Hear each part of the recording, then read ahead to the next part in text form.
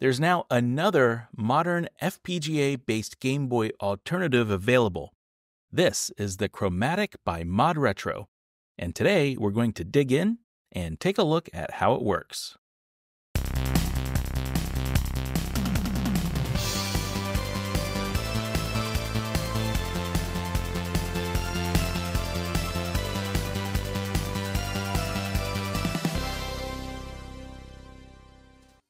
ModRetro's Chromatic is another attempt at creating a modern but faithful reproduction of the classic Nintendo Game Boy Color.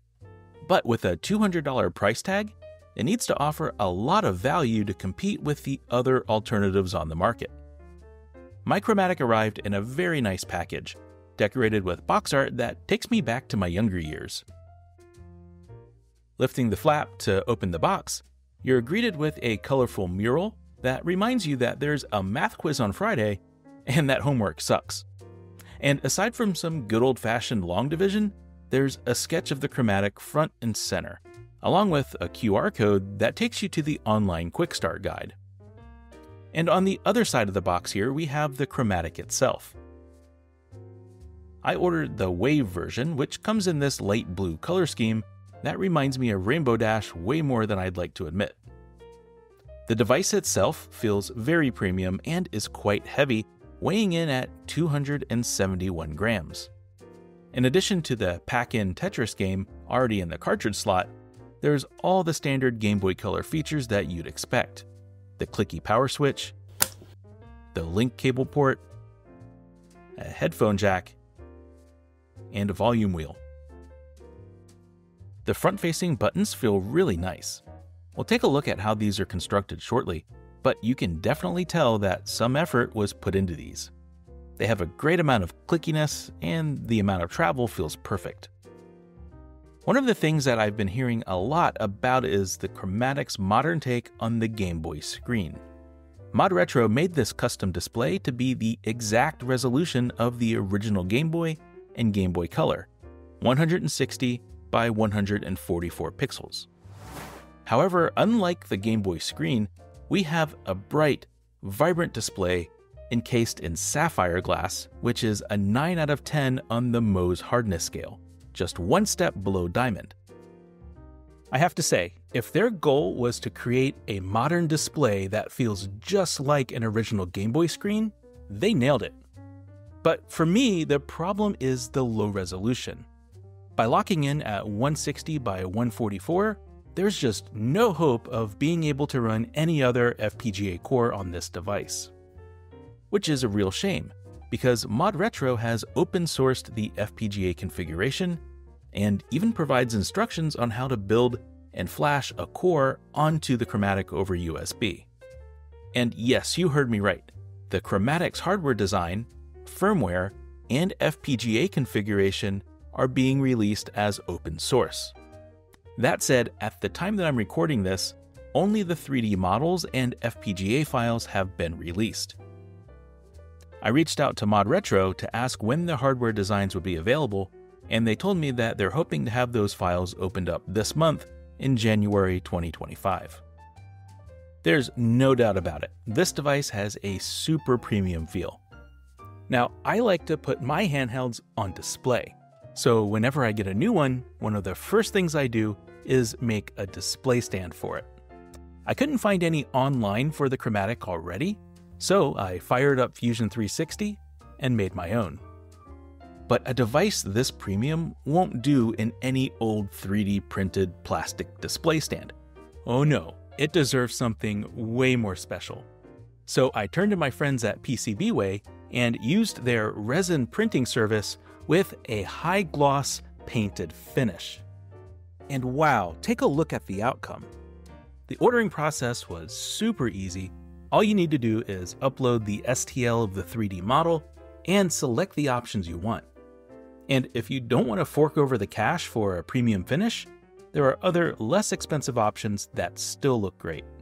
If you want a high quality stand for your Chromatic, I put a link to the 3D model in this video's description. Download it and consider placing an order with PCBWay to have one made. By supporting PCBWay, you're also supporting this channel, so thank you. And a special thanks to PCBWay for sponsoring this video and supplying me with this beautiful print. Alright, let's now take a look under the hood and see what the Chromatic is running on. The back shell is held into place with 4 tri-wing screws along the outer edge. I'm personally not a fan of the tri-wings, but putting that aside, I love how easy it is to get into this device. Once you lift off the back shell, you'll notice that the battery tray is attached separately. 3 more tri-wing screws hold it into place, and then you'll see that it's attached to the board here with a 4-pin connector, with pins labeled VBAT, VBAT_AA, TS, and ground. I have to admit that I'm a bit confused about this because it's rather odd that there are 4 wires coming off the battery tray. To try and understand this better, I took a closer look and noticed something surprising. Each of the batteries are wired individually instead of being wired in series. Since I don't have a schematic, I don't understand what exactly is going on here. But you'll notice that there's also 2 large pads on the PCB which are accessible through a cavity in the battery tray. And one of these pads is labeled as 5 volts. Well, it turns out that this pad is connected to the VBAT pin on the battery tray header. So what I think is happening is that the Chromatic is using the voltage levels on the VBAT and VBAT_AA pins to determine if there's a set of AA batteries or if there's a rechargeable battery pack. If that were the case, the labeling would make sense because the VBAT_AA pin would only have a signal if a AA battery was present in the top socket. Before we can remove the main board and take a look underneath, there's one more tiny screw holding it in place here at the bottom right corner. After popping off the display connector, we can remove the board and we'll find the button assembly underneath. I was impressed to see custom conductive membranes for all 8 of the Chromatic's buttons. These membranes interface with the button pads on the PCB, which look to be finished in ENIG.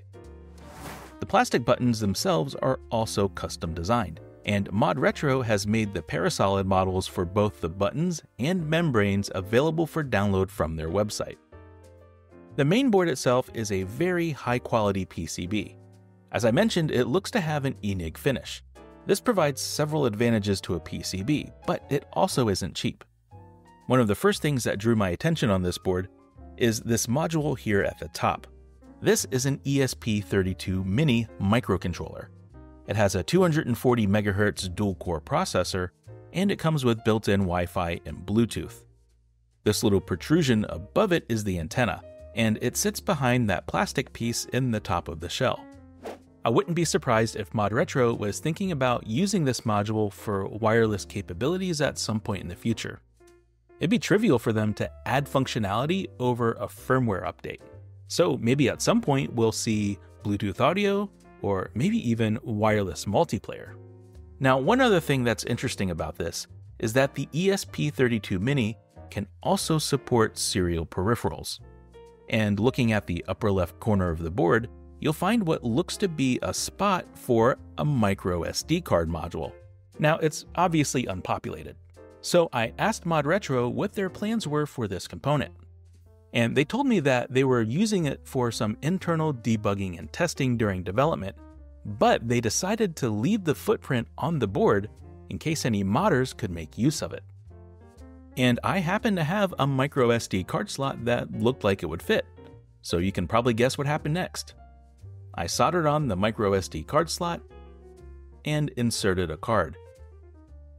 And sure enough, it not only fits on the board, but it also tucks away into the case without disturbing anything. Now, because the MCU firmware isn't available yet, there's not much more that we can do here. But I'll certainly be keeping an eye out for it, and when it drops, I'll look to see how much trouble it might be to pull cartridge ROMs off the micro SD card and load them into the FPGA core. Moving on, this larger chip here in the middle is an FPGA from Gowin. This particular chip is from their GW5A series, which is their 5th generation product line. Now, interestingly enough, Funny Playing's Game Boy Color, the FPGBC, also uses a Gowin FPGA, but they use one from Gowin's second generation product line. I covered this in depth in my FPGBC analysis video, so go check that out if you want to know more. The Chromatic's FPGA is a little more powerful with 23,040 lookup tables as compared to the 20,736 inside the FPGBC. But neither can hold a candle to the Analog Pocket, whose FPGA has more than double the capability of both of those devices. Regardless, with the limited screen resolution on the Chromatic, you're probably not going to see anything other than Game Boy and Game Boy Color FPGA cores for it anyway. At least not for mobile use. Sitting next to the FPGA, we find a memory chip made by AP Memory with the part number APS6408L. This is a pseudo-static RAM chip with 64 megabytes of onboard memory. What's interesting is that the ESP32 platform can make use of an external PSRAM module to extend its memory capacity. I'm guessing that's probably what's happening here, since the ESP32 only has 520 kilobytes of SRAM built in, and this chip is right next to it. You'll also find several chips by Texas Instruments. First, there's a YF04E and a YF08E. These are both level shifters, and they differ in the number of channels that they support, with the smaller one having 4 channels versus the 8 channels of the larger chip. There's also a Texas Instruments LV245A, which is an octal latch. This looks like its traces are connecting to the FPGA directly, but without a schematic, I can't say for certain what it's doing. There's also another Gowin chip nearby, a GoBridge GWU2X. This chip will convert USB to other peripheral signals such as SPI, I2C, or JTAG. And in this case, it's used as a JTAG bridge. These through holes here are labeled as JTAG pins, and they connect directly to this chip. So if you wanted to develop your FPGA core, you could program and debug it through the USB-C port. Also connected to the USB-C port is a Genesis Logic GL850G. This chip is a USB 2.0 hub controller. The chip itself supports up to 4 downstream USB ports, and it looks like the Chromatic is only using 2 of those. The traces from one of the ports runs to the GWU2X JTAG bridge, but the traces for the other port disappear under the FPGA. To solve this mystery, I plugged the board into my computer and enumerated the USB devices. You can see that it does identify the GL850G USB hub, and it also shows that we have the JTAG bridge connected to it. But where's the second device? Well, if we turn on the power switch and then re-enumerate the device list, the second USB device now shows up, and it comes up as Chromatic Player 1. So the Chromatic is presenting itself as a custom USB device. I poked around in the Verilog files and found out that this information is hard-coded into the FPGA core, so that other USB port does indeed connect to the FPGA directly. But what is this USB device? Well, if you plug the Chromatic into a Windows machine, you'll see Chromatic Player 1 come up as a camera. It turns out that it presents itself as a USB video class device. The UVC standard defines how video can be transmitted over USB, and it isn't something I've seen used for video output on a game system before. It's normally used for cameras. And for some reason, UVC on the Chromatic only works on Windows, and it doesn't include audio.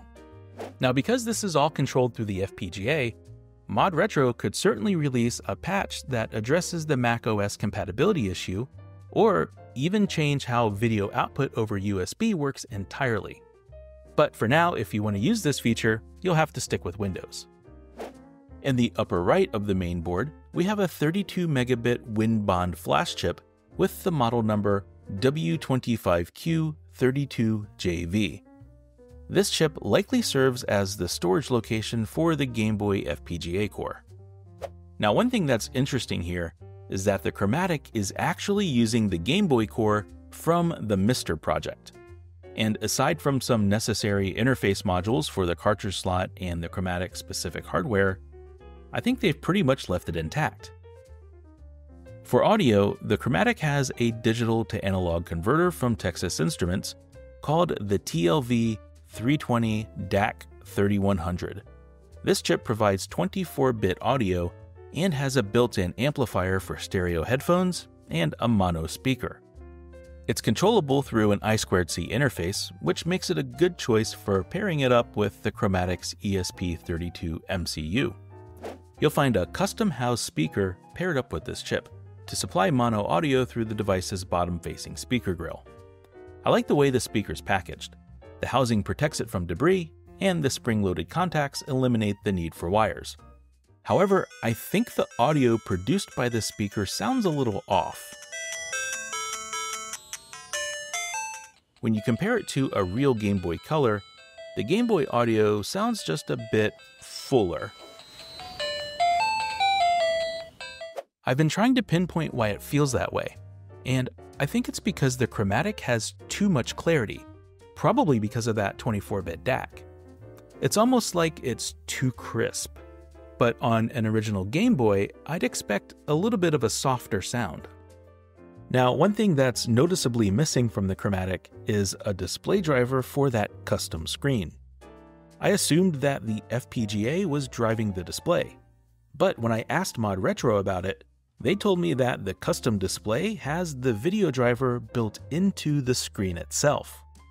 So the FPGA is only sending serial data to the screen, and the display is taking care of all the signaling.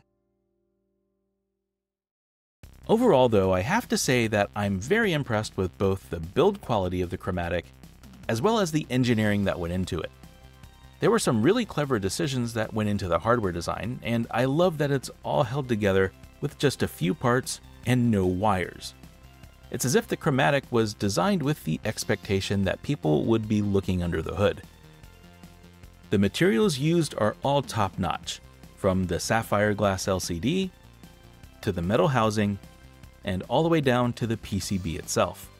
I certainly appreciate this attention to quality and detail, but you are going to pay for it. Let's face it, $200 is a lot of money for this device, especially when you can spend $20 more and buy an analog pocket with a 10x higher resolution screen, bigger FPGA, more buttons, more cores, and a rechargeable battery. All that said, there definitely is an audience for the Chromatic. I think the people most attracted to this device are those that are nostalgic for the Game Boy and want a high-quality, modern experience. Well, I hope this run-through of the Chromatic was interesting to you and maybe even a little helpful. Let me know what you think in the comments below, and while you're there, go ahead and hit the subscribe button. Alright, that's all I have for today, so I'll see you next time. But, as always, until then, go make something cool.